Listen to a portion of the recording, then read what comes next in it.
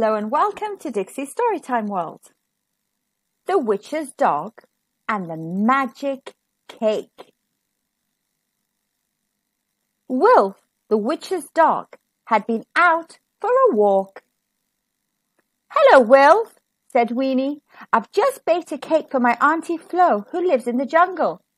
Weenie had turned her aunt into a gorilla by mistake, but her aunt loved being a gorilla. "This cake is for her birthday," she said. The cake smelled delicious. "Did you use magic to bake it, Weenie?" asked Wilf. "Certainly not," said Weenie. "I never use magic to bake." "Do you think I could bake a cake?" said Wilf. "Of course," replied Weenie. "I'll show you how." Weenie showed Wilf how to mix the sugar, butter, eggs and flour. But Wilf's cake mixture was a bit lumpy and very sticky.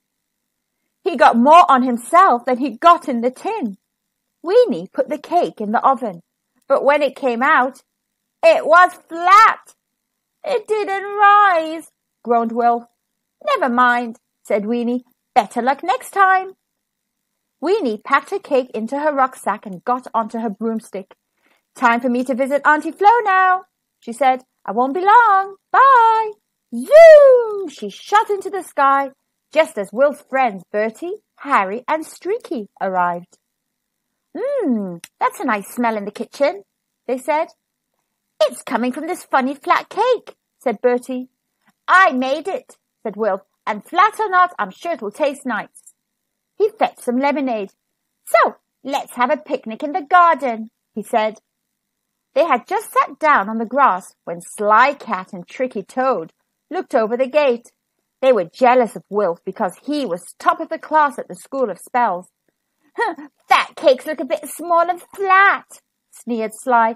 He winked at Tricky. "I bet we can make it rise," he said. Sly and Tricky pointed their fingers and cast a spell. Flash! The cake started to rise into the air. "We told you we could do it, Wilf," cried Sly and Tricky, and they left snorting with laughter. Wilf and his friends stared. The cake was getting bigger and bigger. Suddenly it floated across the grass and knocked over the gate. The cake sailed down the lane and knocked over a lamppost. Wilf, Bertie, Harry and Streaky chased after it, but the magic cake rose into the sky. "Oh no!" cried Wilf. "It might bump into a plane." "Use your magic, Wilf," cried Bertie. "Bring it back." Wilf sent out a return ticket spell, but it didn't work. Sly and Tricky's magic was too strong. The cake flew on. "What now?" yelled Harry. "That thing is out of control," gasped Streaky. "I've got an idea," cried Wilf. He grabbed the clothesline and used a flying spell. Slowly he lifted off the ground and flew into the sky. He landed on top of the magic cake and tied one end of the rope to it. Then he flew back down to the garden, tugging the cake behind him.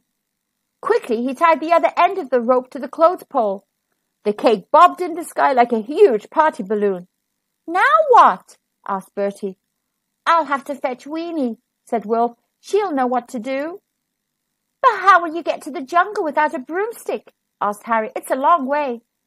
"I'll make a broomstick," said Wilf. "Come on, give me a hand."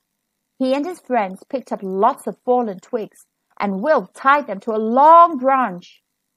"All I have to do is make it magic," said Wilf. He propped the broomstick against the front door. Then, shutting his eyes, he cast a spell. Flash! The broomstick fell apart. Wilf groaned. "Now what will I do?" he said. "You can fly on me," said a voice. "Who said that?" chorused Harry, Bertie and Streaky. "I did," said Weenie's door. It waved its handle at Wilf. "You missed the broomstick and made me magic instead." The door floated down the steps. "Hop on, Wilf," it said. "We're off to the jungle." Wilf climbed aboard. "I'll be back as soon as I can," he said to his friends, and zoom! The door shot into the air. It raced through the sky and out over the sea. In no time at all, Wilf saw the jungle down below. The door swooped down and flew over the treetops. "How will we ever find Weenie?" said Wilf. It's like looking for needles in a haystack. Perhaps we should ask someone, said the door. Suddenly Wilf gasped and pointed. Look, he cried. A baby monkey's fallen out of a tree. Quick, door, he yelled. Down, fast. Hold on, he cried. Here we go. The door streaked downwards. Wilf caught the baby monkey just in time. Oh, thank you, cried its mother. How can I ever repay you? Wilf thought. Do you know a gorilla called Flo? He asked. Of course, she said. I know all the gorillas. She's just over there, through the trees.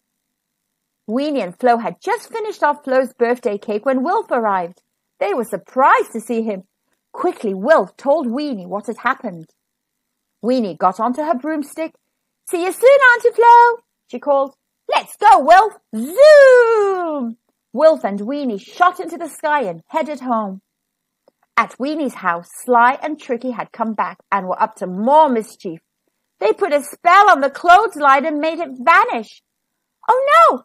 The cake is loose, cried Streaky. It's heading for that plane, gasped Bertie. Help! cried Harry. The pilot stared.